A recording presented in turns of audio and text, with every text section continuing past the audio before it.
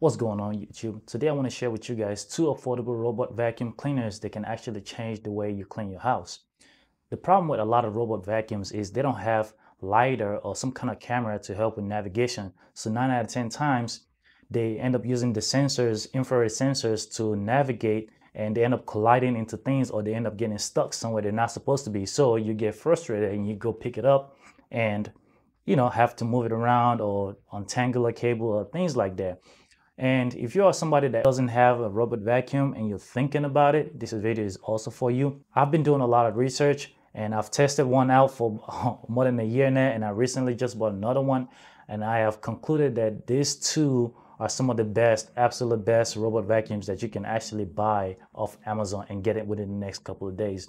I'm not sponsored by any of these companies. I just happen to be a person that loves to share something that I come across, especially if it's affordable and if it's something that can help a lot of people out. I'm gonna start by unboxing the newest vacuum, which is the Lublu. I'll be honest, I'm not really sure if that's how it's pronounced, but I'm just gonna call it Lublu. So this is the newest one that I purchased. I'm gonna unbox it, show you guys what it comes inside the box, and compare it to the previous one that I've had for over a year. It looks and feels nice. The quality seems like it's gonna last a very long time, which is something necessary for a vacuum like this. Just like any robot vacuum, you have a bunch of sensors on the bottom and all around it. At the very back, you have your dustbin, which is the part that collects the dust and dirt or hair and things like that. I'll be honest, the bin is a little smaller than I expected, but it should get the job done. By comparison, here's the bin for the old vacuum that I have, which is also the other one that I'm going to be showing you guys in this video. As you can see, it has a much larger room inside. At the very top, you can see the LIDAR navigation camera sticking up. In the box are 4 color coordinated sweepers. 2 actually go into the back of the vacuum, and the rest of the other 2 are replacement parts, which is very good. So in total, you have 2 sweepers and 1 brush in the middle for carpet. For size comparison, this white one is the YIDI vac, which is a vacuum that I've had for over a year. It's also the one that I'll be comparing to this Lulubu vac. As you can see, the white one is slightly wider, but the camera is sitting flush up top, whereas on the Lulubu, the camera actually pokes out. They look similar from the bottom. However, the YIDI vac only has 1 sweeper, whereas the Lulubu vac has 2 sweepers. I believe the 2 sweepers allows it to clean a room faster, but either way, they both get the job done equally. As far as the rest of the accessories, the Lulubu vac comes with an extra filter, which is nice. Comes with the charger and the docking station. They both do that at the same time. This docking station is what allows the robot to automatically come back and charge itself. That's super nice.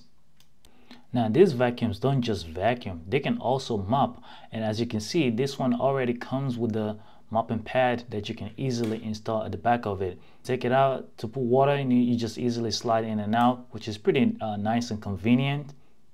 I don't use the mop function often, but when I do, these things actually really do work. By comparison, here's the new one to the old one that I have. As you can see, I've been using my mopping pad. I'm telling you that mop really works. The mopping features look very similar. On the YIDI vac, you actually remove the attachment that comes on the back of it, and then you insert the water tank and the mopping pad itself. Whereas on the Lulu vac, the dustbin and the reservoir, it's all in one. The YIDI vac tank looks smaller. However, if you open the back of the Lulubu one, you will see that the middle part is actually a dustbin. Therefore, they are about the same size when it comes to water reservoir. I can't do a proper unboxing for the YIDI vac, which is the white one, because I've had this for over a year. I just happen to have the box because I'm one of those people that typically keep boxes for some time. But in the box, you had the manual, the lint cleaners, the docking station for the for charging and stuff like that. The only thing I didn't get that I had to buy separately was the mop feature, but I believe it comes with it now if you order it from Amazon. Now, time to start these 2 vacuums and give you my feedback on which one actually cleans better and faster. So, in order for me to see how well these 2 vacuums clean the area, I decided to make this space the area for them to clean. This right here is one of the obstacles that's going to be used for this testing, because I found that my normal vacuum, which is that one over there, sometimes has issues when it's going over this.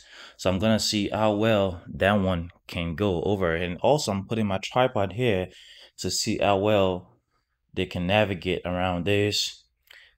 Sometimes my vacuum over there gets cut up underneath this Segway, and this is usually where I charge my Segway. So I'm gonna leave it there to see how well this one does against it.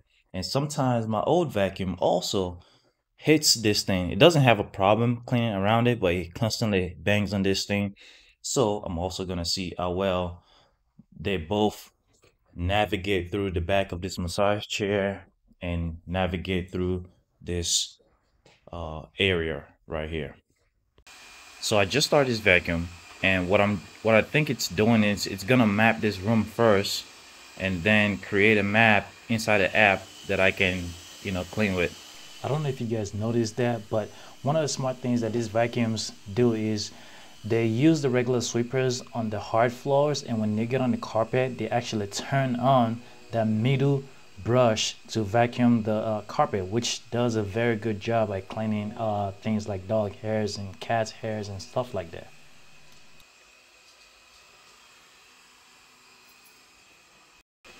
So from my observations, these two vacuums clean very similarly, and they also avoid obstacles very similar. However, they also do share some of the same struggles when it comes to things like stools like that.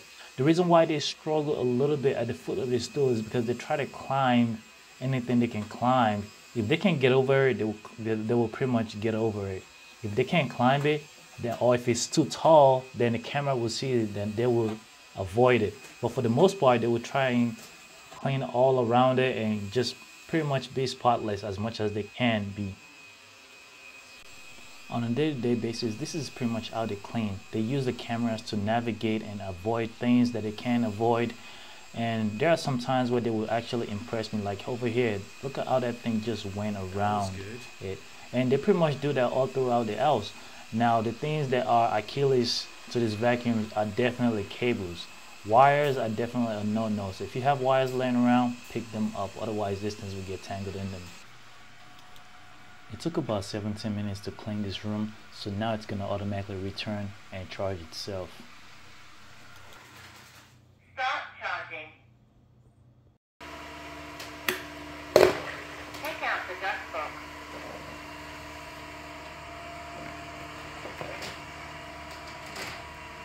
Wow. I was not expecting this. So now time for the Yeti vac, which is the vacuum that I've had for over a year. Like I was saying, the camera on this one is actually flush on it, which would allow it to slide under things easier. However, because the camera is up top, the way it navigates around is by scanning the ceiling. So it needs to look at the ceiling to be able to navigate around. It does have obstacle avoidance sensor all around it. That's how it's able to avoid that vacuum over there. But it's not as good as the LIDAR on that one, because that one is able to see forward. This one sees top view, so this one tends to bump into things a little more than the Lulu.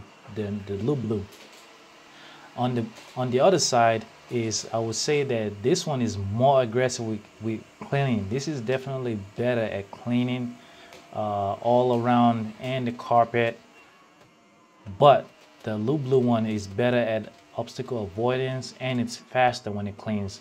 This one is just very, very good with dog hairs and stuff like that. But you can see it's bumping things around. It does, for the most part, avoid some stuff, but it's a little more aggressive in comparison. Overall, the Yeti vac cleans better. It's more thorough, and I believe it also cleans the carpet better as well. If you look at the brush underneath, it's bigger and longer than the Lulu. The Lulu is very good at navigation. I think that if you have a house where you have a lot of wires or things laying around, the Lulu might be the better option for you. But if you have a pet that sheds a lot or more than one pet, then the Yeti vac might also be the better option for you. So it all depends on what you want. In a given space, The Blue cleaned an area for 17 minutes, while the Vac cleaned the same exact area for 23 minutes. The Blue is able to do it faster because it has a forward-facing camera, whereas the Vac has a top-facing camera, so they navigate a little bit differently. Now, what's interesting is they both clean the same area, but the Vac is saying that it's 11 meter square feet, whereas the Blue is saying it's 14, which is kind of interesting. When it comes to the app, they're both very intuitive. I do feel like the Yidivac's app is a lot more simple, but the Lulu Blue app does have one thing that the Yidivac doesn't have, which is the remote. On the Lulu Blue, you have the ability to control the vacuum, move it wherever you want to move it to, whereas on the Yidivac, you don't have that, but everything else is virtually the same. They just laid out a little differently. With the UDVAC, you're gonna have an easier time being able to navigate the app, do schedule like the things that you want to schedule, choose how you want to clean each room and things like that. You can also do the same thing with the Lulu Blue app, but it's just a little bit more complicated. The app itself, Yidivac has an app called Yidivac, whereas the Lulu Blue uses Smart Life. So if you already have equipment using Smart Life, you might actually be better off just getting Lulu Blue since Smart Life works with a lot of devices. For me personally, Smart Life actually works with my garage heater, my a lot of outlets that I use with Smart Life. So that might be an option for you guys. But for the most part, like I said, they do about the same thing. You will find both of them pretty useful. I highly recommend these two vacuums. If you want to pick one up, check out my link in the description. There's going to be an Amazon affiliate link. It doesn't cost you anything extra, but it does help me out, you know. So I appreciate you guys for supporting me. I will catch you in the next one.